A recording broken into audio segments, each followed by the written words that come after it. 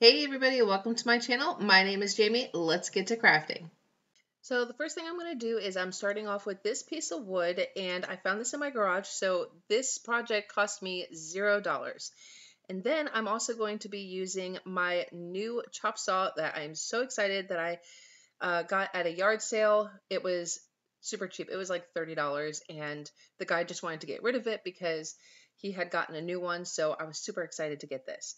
So I'm just making my cuts, and the long pieces are a foot long, and then the short pieces are 6 inches. And of course, I have to give a shout out to my husband because I was too lazy and didn't feel like bringing out my camera stand so that I could get this on camera. So my husband held the camera for me while I made my cuts. So thank you, honey. I cannot say enough how much I love this thing. It is just, it's so quick. It's so easy to use. And I'm just like, oh my God, this is so awesome. Like, what else can I make with wood? Like, just, I want to like make everything now. But anyway, if you are wanting a chop saw, if you are interested in doing wood projects, I highly recommend getting one. It is just, it's so easy to use.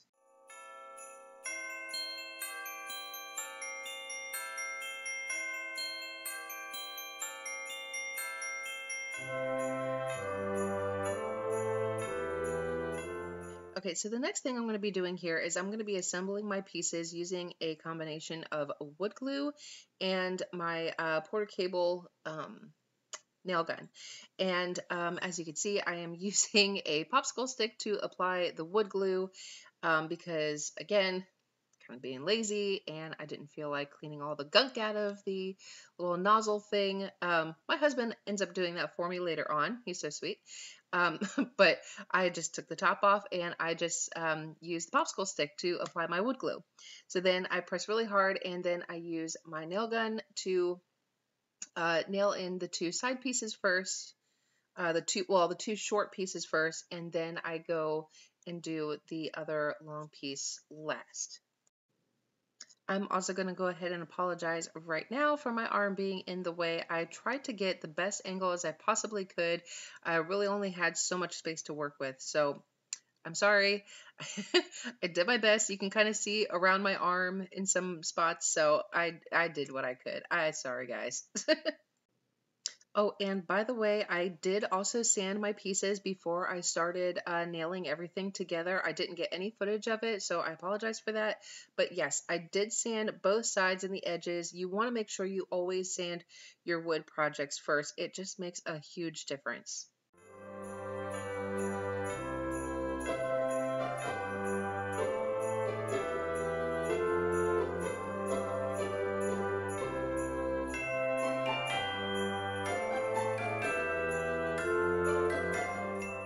Okay, so back in the house at a better angle, I do have this very nice looking box. And like I said, I did sand it and everything. And then if you could see that darker edge, I wanted that to be my top. So I flip it over and then I wanted to assemble my bottom. So I use these paint stir sticks. Now I wanted this to look more like a crate, and that is why I'm using the stir sticks. So I'm just kind of lining them up, and I do use wood glue to hold them down, and I use my staple gun. And unfortunately, my camera kept shutting off on me because I think my SIM card was like too full or something, and I had to delete some old footage.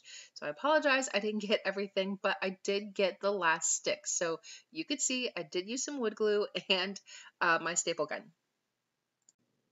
So I did want this to be extra sturdy, so I do take some 3 other paint sticks and I took them back outside with my chop saw, cut them so that I could do a middle support piece so that you could put whatever you wanted in this crate, and even something that was heavy. So I do use the wood glue and my staple gun again, and then I put one in the middle and then a stir stick on the 2 ends.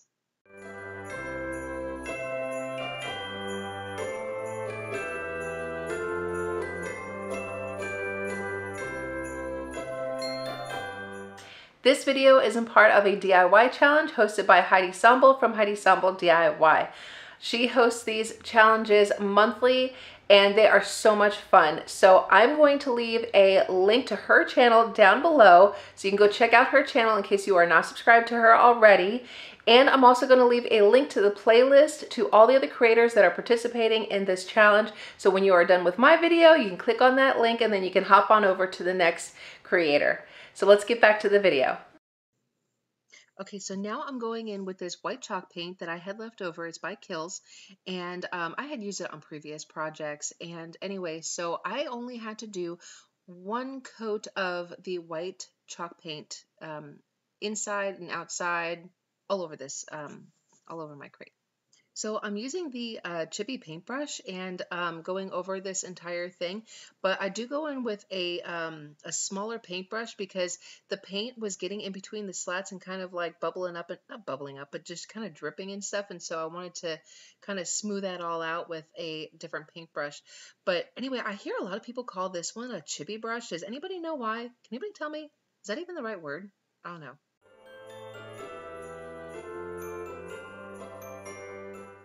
So now I'm going to be using a combination of that same white chalk paint, and I'm going to be using the black chalk paint by Craftsman. And I want to go over this crate with some darker paint because there's a look that I am trying to go for, but I don't want it to be so harsh of a black.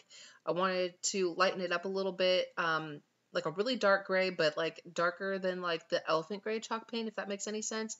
So I just add a little bit at a time with the white chalk paint until I get the desired look that I'm looking for. I know on camera it's probably still going to look black, but I don't want it to be so black, if you can understand what I'm saying. So anyway, I just use the leftover paint stir stick, stir that up really good, and when I get the desired color that I am looking for, I go back in with that same chippy brush. I had already cleaned it up, and I go over this. Now, what's really neat was that I pretty much only had to dip my paintbrush in this darker chalk paint like one time. There was like so much paint on there, and it was just like the more I went, the desired look I was actually getting all over this crate, and it just turned out so pretty looking. And I started out doing the one side of this, and it was a little too dark, and I just kept going over it and over it and over it and trying to like take as much of the excess paint off of it. Um, and so I did the inside, I did all sides. And this turned out looking really good. I did end up having to do that first initial side that I did over again because then it ended up being too dark, and I'll show you here in just a minute.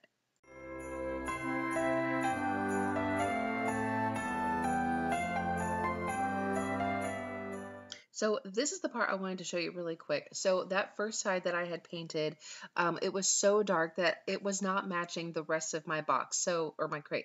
So I started using my stencil brush and tried dry brushing the white on there, and it wasn't having the same look as the rest of the crate.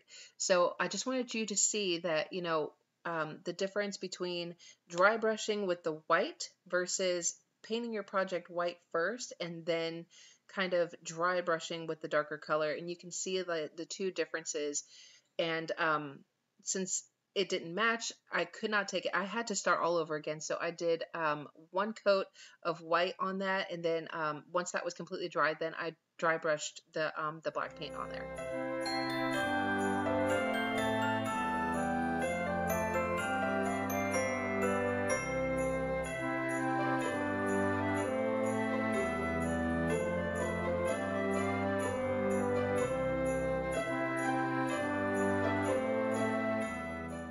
So now moving on to this printable, I had just gotten on Google Images and I typed in hot chocolate font, and this is what came out. And so I just printed it up on just regular computer paper, no big deal. I just cut it out just a little bit so that it was just a little easier to work with. And I'm just doing the transfer technique where, since I'm trying to apply this on a darker surface, I'm using the chalk, going over my word on the back with the chalk, and then I put it onto my project. And I'm using just a what are those called, embroidery thingamabobber things, I don't know. Anyway, you can pick it up over at Dollar Tree. You could use a pencil, whatever you want to use. Anyway, so I just trace my words out, and then when you lift it up, you can actually see that the chalk transfers on top of your project. So the last thing I do is I take this white chalk pen from Dollar Tree, and I just go ahead and just trace over my words, and then this project is finished.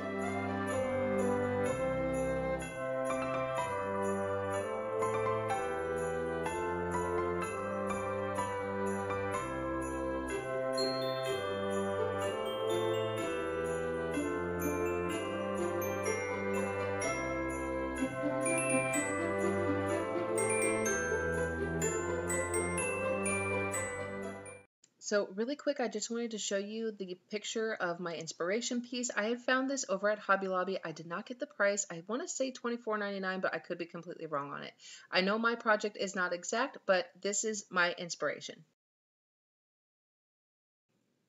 I think this turned out so stinking cute. I love this so much that I'm probably just going to go ahead and make a second one so I can give it away as a gift. Everything that I decorated inside this crate, everything came from Dollar Tree, so this is a super fun, adorable gift to give away. Anyway, if you like this video, and I sure hope you did, please give it a big thumbs up and subscribe to my channel so you do not miss a thing. And we'll see you next time. Y'all have a wonderful, blessed day. Bye!